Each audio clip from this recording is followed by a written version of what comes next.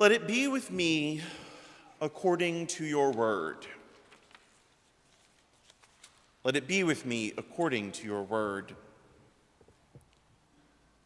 Our passages today serve as a nice bridge between the early Advent readings about the end of the world and what we'll hear tonight and tomorrow about Jesus' birth. David wants to build God a house so that God's presence has somewhere nice and permanent to stay. God has objections to this, but we don't hear those specifics this morning. Rather, however, God promises that David himself will create a house. From this house of David, the Messiah will be born. The lectionary is getting us ready for Jesus' birth narrative as we jump from Mark to Luke to John, over last week to this to next. This morning we hear the angel coming to Mary, letting her know that God has chosen her if she's willing to accept it. Mary, a normal girl living in the country, has been chosen to bring life into the world, Jesus. Not only will Mary bring Jesus' life into the world through his birth, Mary brings life itself, life abundant to the world. God promises David that he will have a lineage and that the Savior of Israel will be born through that lineage. Joseph is a descendant of David and the house of David. Despite Joseph not playing a biological role in Jesus' conception and birth, still the Savior of creation is born into his house. Born into the lineage of David, born to live in Joseph's house, a house we can assume is full of love from an adoptive father. There are some complications with Jesus potentially being born with Mary and Joseph betrothed but not married. The angel assures Mary that her sister, who is considered barren, is 6 months pregnant herself. For nothing will be impossible with God. Hearing that God has a plan for Mary, for Jesus to come into the world, for the Son of God to be born and to bring life into the world, Mary says yes to God. Here I am, the servant of the Lord. Let it be with me according to your word.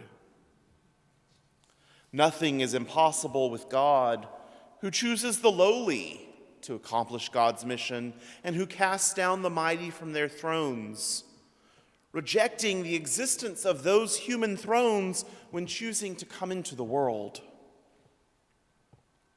Last week we prayed together what God is doing in Jesus coming to the world. We prayed how God's elevation of the lowly is a part of God carrying out God's mission for the reconciliation of all things. We prayed Mary's song last week. God has mercy on those who fear him in every generation. He has shown the strength of his arm. He has scattered the proud in their conceit. He has cast down the mighty from their thrones and has lifted up the lowly. He has filled the hungry with good things, and the rich he has sent away empty. Mary's song, sung just after today's passage from Luke and offered as an option for the response last week and this, is no more a to-do list for us than are the Beatitudes. I hope we find inspiration in the work God is doing and has done through God's work in Jesus. But in the best of Advent themes, Mary's song lives in the already not yet. The work God has accomplished in Jesus is work to which we are joined when we're baptized into Jesus' death and resurrection, and when we're given the gift of the Spirit. The work Mary elevates in the Magnificat is a song of longing and hope.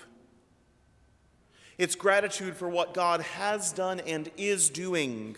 It's longing and hoping for the day when that work is completed and all things are restored to right relationship and perfect unity with God. For nothing will be impossible with God is important for us to hear as we go into a year that is right now about $66,000 short between ideal budget and pledges. Here I am, the servant of the Lord. Let it be with me according to your word, is what the Bishops' Committee is going to be praying at a special retreat on Epiphany when we plan next year's budget and managing coverage and priorities for my going on sabbatical. We have a lot to do that we can't fit into a 1-hour monthly meeting. Looking at the work God has done in Jesus doesn't mean that we live in fantasy lands and ignore the shortcomings of the world around us. The hope we know in Advent, the hope of the Magnificat, the hope of the resurrection is one that longs for God to accomplish God's plans and to give us bread for the journey for our parts too. So yes, our budget right now is $66,000 short. We'll adjust our sails to deal with that. And we all pledged $50,000 for our 3-year New Wineskins capital campaign. We were only aiming for $35,000. A significant number of pledges for next year have gone up, and for that I am immediately and immensely grateful. The people represented in our pledges, when we moved from particular pledges, or what used to be called potential pledging units, to people represented by pledges, is 20 people more than our average Sunday attendance. The shortcomings of the world around us are not your shortcomings, and I don't want anyone to hear that. Not individually or collectively. Rather, the shortcomings of the world around us are opportunities for us to take the good news of Jesus and the hope of Mary and Advent to the longing and hurting, to the hungry and humble, and assure them that this isn't the end. This isn't the way it always will be.